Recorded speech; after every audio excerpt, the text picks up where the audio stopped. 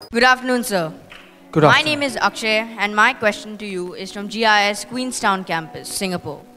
Technology is moving rapidly into sports. Even cricket is using technology through third umpire decisions and Hawkeye. We are also adopting such technology in our new smart campus in Pongol called Spadas, which uses analytics to track gameplay in basketball. Sir, how do you think such technologies will shape the future of sports? When I was started playing for India in 2000 December, so that time I was not believing in technology. And I'm very gadget freak guy, so I have all the gadgets in my house, all the latest mobiles, all the latest technology things which launched by Google or Apple or Samsung. So I have in my house, but I never believed that technology can help the game. But this data analytics, it helped tremendously because every game you play, they'll record your bad performance, good performance, you played against which bowler, you score against which team, which bowler, and that data will show you that you're good against Pakistan, you're not good against Bangladesh. You're good against South Africa, you're not good against England. Like whenever you watch the game, they will show you the performances of all the players. And I was not believing in 2000 December or maybe 2001.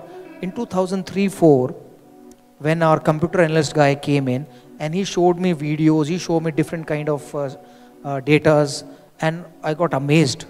And in 2004, I invested money in technology, and then a company name called Sports Mechanics.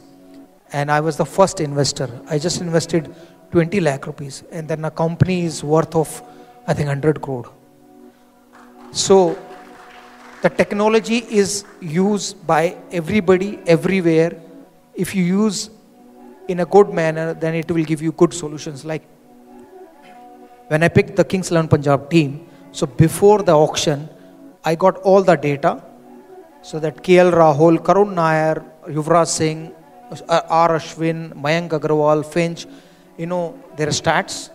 They're good against on which ground, they're good against on which bowler, and accordingly I picked my players because of data, because that data tells me that Finch can bat at top the order, Finch can bat at down the order, and he's very good when he's batting 16 to 20 overs. Yuvraj Singh is very good when he batted after 12 overs. Ashwin is very good when he'll bowl in power play and in slow overs. And Mohit Sharma is very good when he bowls in only after 6 overs or before 14 overs. So that kind of data you'll get from the guys, and you will use with your players, and you can buy players, and you can actually use your playing 11. So we changed the batting order because of data. So we suppose a foreign player like David Miller is supposed to bat at number 5, and data shows that if spinner comes, his performance against spin is not great.